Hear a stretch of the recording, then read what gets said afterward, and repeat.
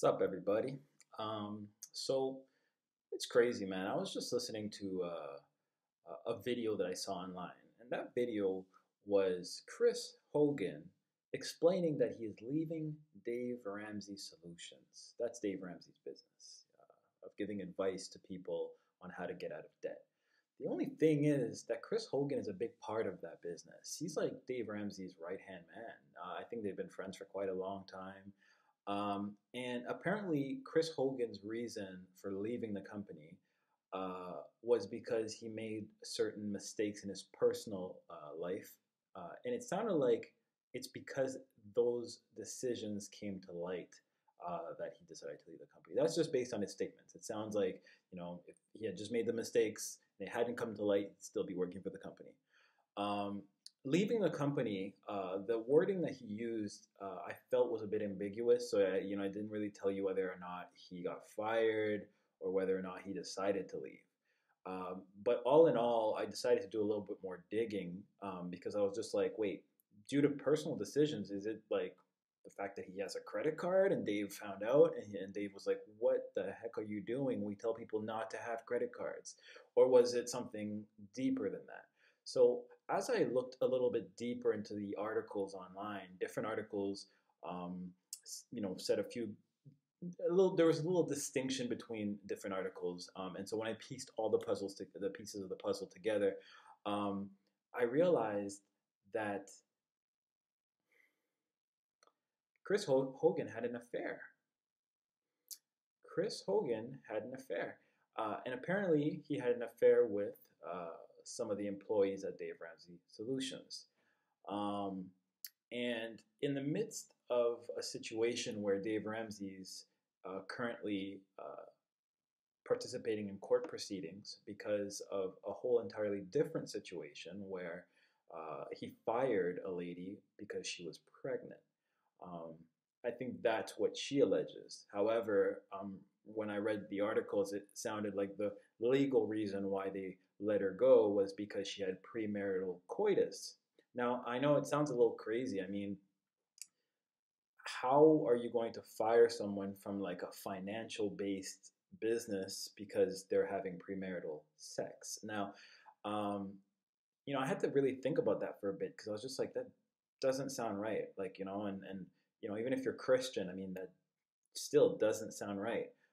Since when do you get kind of boycotted for making a mistake? I mean, just thinking about, stories in the Bible, I just, time after time, I feel it gives an example of quite the opposite of like not judging and not putting people in a position where they can't right their own wrongs and learn from what they've done, and repent for the mistakes they made.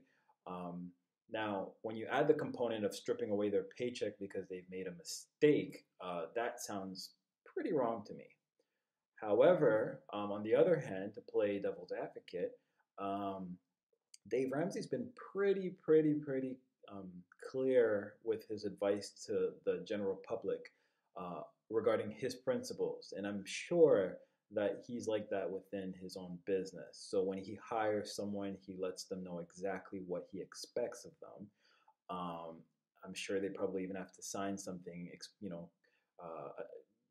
agreeing to like the type of behavior that he's expecting from them in the business as well as outside the business.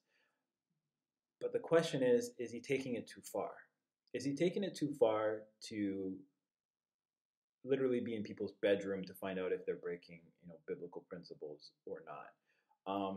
And I think logically someone might say, well, of course he isn't. I mean, how would he ever know? And then that kind of leads me to kind of think, okay, well, if it was a man, he wouldn't have known, but because it was a woman and she got pregnant as a result of it, then now it's okay to fire her.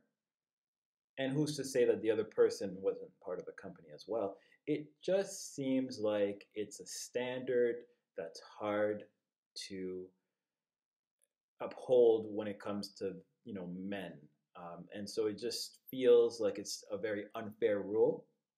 And I think that even if it is a rule, there's a certain set of leniency that can be could have been shown in that situation. I mean, picture being pregnant and then losing your job because you got pregnant. Now it kind of puts you in a very difficult situation. So, for a person that wants to help people with their personal finances, it kind of seems a little opposite to that. And I'm sure that this is someone he has been seeing for a long time within the business, probably worked there for a while, and it just kind of seems a little harsh.